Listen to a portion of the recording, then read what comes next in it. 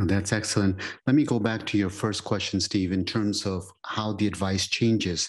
So, in our clinical practice, when patients first come to us, it's incredibly important that we focus on some of the basics. You got to make sure that you understand where uremic toxins are going to come from, and they come from your gut microbiome. So, what you eat is going to translate into the type of toxins you produce. You're constantly doing this, and a lot of the stuff that you create, whether it's autoimmune conditions or it's inflammation, or it's other things such as uremic toxins affecting different aspects of your body, is starting from the food you eat and how it interacts.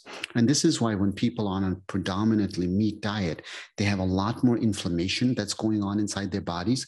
And as they switch over, it takes time. How much time? On the order of months going on. So when you first meet a patient, even if, let's say, there's somebody who's got a GFR above 60 and they don't have any protein in the urine, which by definition means they don't have kidney disease. But what's their blood pressure? Because let's say your blood pressure is 130 over 80. You may say, well, you know what? That's a great blood pressure. But what does that mean in terms of the blood pressure that's going inside your kidneys? We call it intraglomerular hypertension. So, in other words, we can have patients whose blood pressure systemically is okay, but they still have higher blood pressures. What are telltale signs?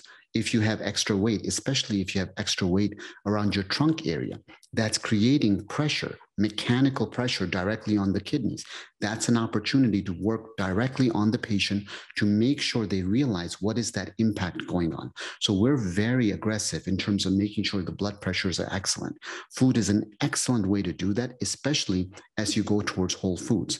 When you look at things like salt, salt is critical. People eat so much sodium, upwards to about 5 grams of sodium every single day without even realizing it. One fast food meal, you're getting 1,500 milligrams without even blinking easily. So when we talk about getting the sodium content down, it's incredibly important no matter where you are. And as your kidney disease progresses, we double down even more on these recommendations. Earlier on, the higher your potassium intake, the lower your blood pressure ends up going. We have really good data to support this. How do you get more potassium? You eat more fruits and vegetables going on. So as you're going through that spectrum, what we want to focus on is what's the quality of your food? How's that going? Now, if you get to the point where your potassium clearance is not good, we'll make the adjustment. But up until that point, we're not going to tell you to start restricting just because the book says you can't have X, Y, and Z. That's a mistake going on. Phosphorus. We start to talk about phosphorus when you don't have kidney disease, when you have very early kidney disease, and even if your phosphorus is normal. Why? Because the number one reason that people die with kidney disease is not because of kidney disease. They die because of their heart. And we know that when we do x-rays on these folks or we do any kind of scans, they light up like a Christmas tree.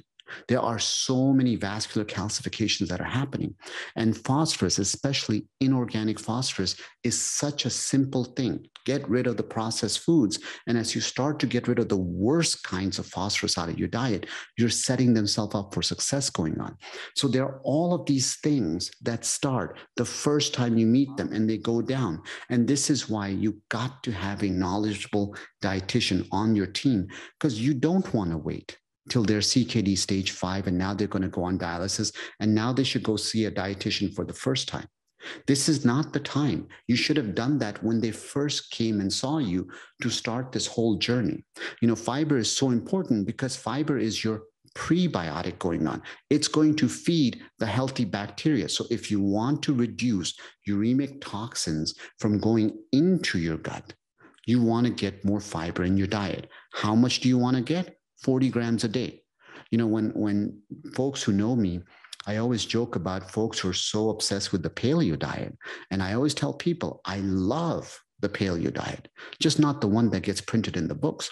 If you look at the studies, on average, our ancestors were getting close to 100 grams of fiber a day. 100. That's the original paleo diet. It wasn't that they were so good at hunting with their saber-toothed claws that they used to be able to get animals and all this stuff. We weren't that good at that. The first civilizations came around water. Why? Because they needed water to live. And two was the kind of hunting they were doing was they were getting fish. That's about the extent of the hunting. But the majority of the foods they were getting was a ton of fiber, and they had the GI tracts to be able to tolerate it. So we want lots and lots of fiber early on and as they progress. Even when they get on dialysis, we want more fiber because it reduces the production of uremic toxins. We can't even measure all the uremic toxins. We measure things like precressyl sulfate, indoxyl sulfate. Those are just the tip of the iceberg. There are so many toxins that are being produced. So at the top we start, and then as it goes down, we double down on the strength of that advice. And the only flips that happen is certain things like potassium to the point where the clearance goes down. I've taken, when I've listened to speakers speak before, I've taken it very seriously when they said not to eat animal products and not to eat sugar. But I've taken salt kind of light, like, well, salt in my flax crackers doesn't count, and salt in the, Whole Foods guacamole doesn't count, and it's in my olives. So can you, in terms of chronic kidney disease, can you talk to us about salt? Yeah, it's very simple. I'll give you a very simple example. How would you like to make your medications for kidney disease twice as effective? Cut down salt. If you have protein in the urine and I give you an ACE inhibitor, if I give you an ACE inhibitor and then you eat the typical standard American diet or the SAD diet, you're going to spill X amount of protein, it'll go down. But if you do the same ACE inhibitor, ARBs, whatever, and you cut down your salt, you'll see that the studies show you can improve that number by 50% more. How crazy is that? How crazy is it that the diet portion will make the medicine more effective? So once again, this is not diet or medication. This is, I just want to figure out what is the best for you and give you the best opportunity. And what's the number one predictor of how fast your kidney disease is going to go down is the amount of protein you spill in the urine. So we need to fix the protein in the urine. That's one of the biggest things we're after. And how cool is that? That a simple thing like cutting back salt can actually do that. And salt is in every type of food. It's a funny thing. People are like, but don't you need salt to survive? Of course you do. But aside from my few patients who have like SIADH, where I actually need to give them salt tabs, which is like 1 out of like 300 patients, every patient that I see, if they were to say, I'm going to take 0 salt in my diet, if they were to tell me that, they would still get plenty of salt in their diet. They would never be in a situation in America where they would be worried about not having enough salt in their diet. And if I juice celery, is there any chance I could get too much salt from that, or that's okay because it's from a celery? Jen, do you want to, since this is so first of all, I don't know what's up with people and juicing. I got to tell you, like this whole juicing thing, it bugs me, right? So you let nature spend millions of years trying to craft the perfect food for you, and then you just ruin it all. You leave all the fiber of the celery behind, and all you get is basically water. No, you're not going to get salt overdose with it, but what you are going to get is essentially nothing, right? Eat the celery. The celery is, nature intended you to eat the celery. Eat the celery. It's funny. I was busy eating carrots. I love carrots because they're great, but my kids are always like, we want carrot juice. I'm like, how'd you get this? How'd you get into this idea? Now, I don't force them to go my way, but I can tell you this whole juicing concept is the worst idea ever. In fact, here's something that most people don't understand. My other hat is obesity medicine. The number one way for people to gain weight is through taking liquid calories. When we do bariatric surgery, we literally take their stomach, we take this large stomach, we turn it into this little tiny stomach, which is sleeve, or we do a bypass where we bypass a portion of their small intestine. So we call that a Roux-en-Y gastric bypass. Do you know how people overcome both of those surgeries? They drink their calories instead of chew their calories. So this concept of juicing, I still have no idea how I can come up with any redeeming qualities for it. If anyone Yeah, would and going back to sodium, you know, I mean, I think a lot of times people miss the forest for the trees. Like people are not getting too much salt from celery juice across the board. It's just not happening. They're getting too much salt from eating out, from eating things like processed packaged foods and canned foods. So really they need to become a master at reading labels, which dietitians can help you with.